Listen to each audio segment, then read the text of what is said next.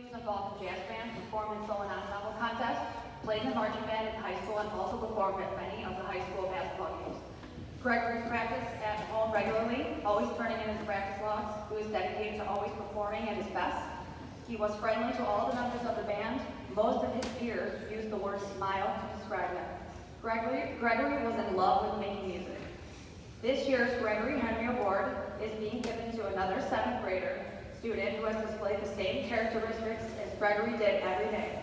Congratulations to this year's winner, Lexi Bellier.